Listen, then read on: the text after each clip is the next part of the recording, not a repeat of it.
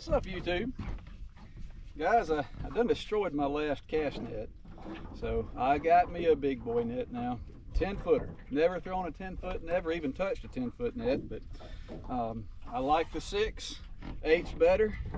10 must be even more better, right? So we're gonna give it a shot today. So you can see this thing right here is a lot to manage, but guys, here's how I do it. First time I've ever thrown this net, I've never seen it opened up. I double it right here.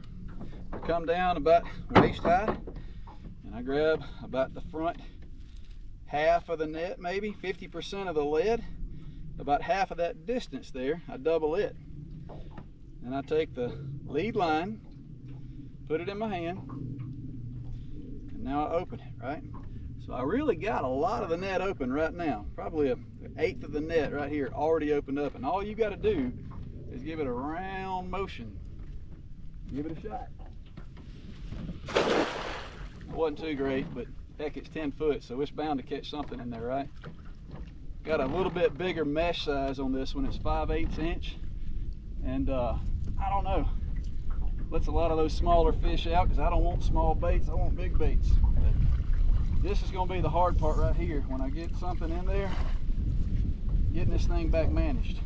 But anyway, that's all you do. Pretty easy now. It's slick, man. It's brand new, so it's got just it feels super slick.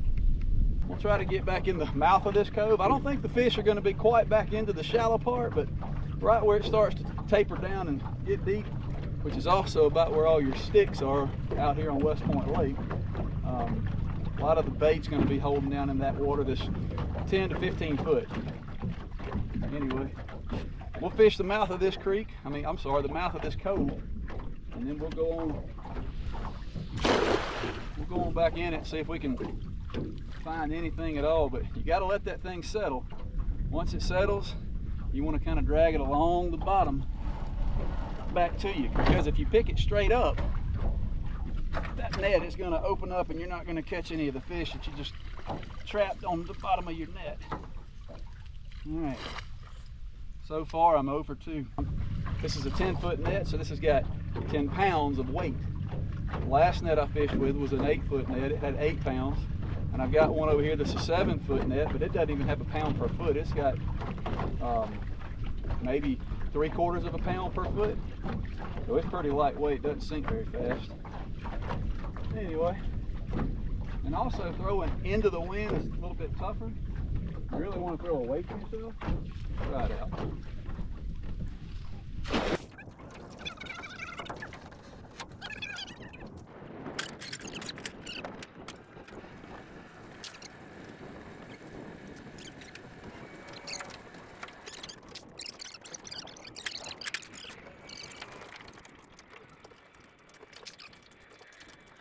Big old shiner. Last time I fished with a big old shiner, it produced a big old blue catfish. Them shiners.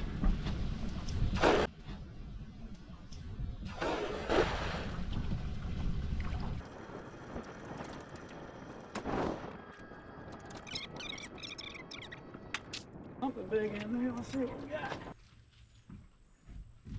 Yeah. That's what we're looking for. A couple of perfect sized baits. That's what I want right there. That's what we want. And they're flipping shads, scales everywhere. Let's go fishing.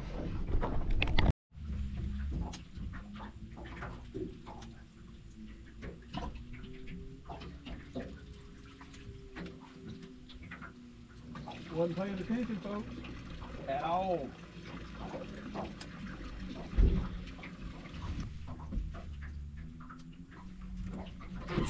Shabby.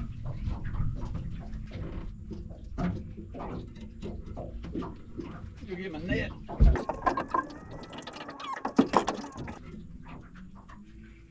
He likes his boat very much.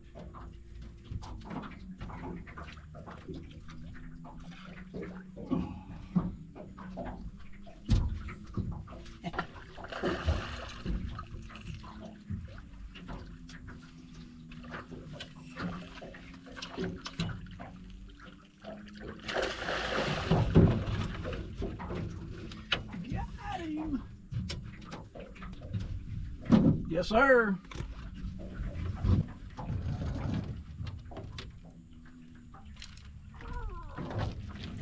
Goodness. Dang, y'all, he's bigger than I thought. Woo. He grew a little bit in that net. Man alive, it's a solid. That fish is gonna be close to 30 pounds.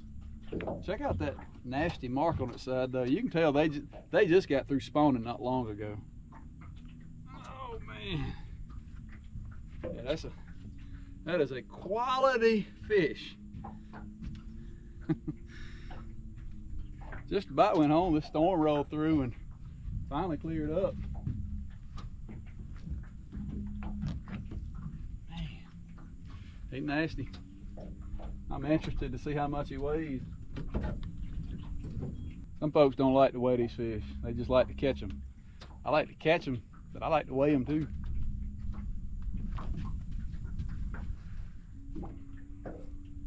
Dang, he is so close to 30 it hurts. 29.26. So close to 30, but he ain't 30, he's 29. Man, a good catfish right there, y'all.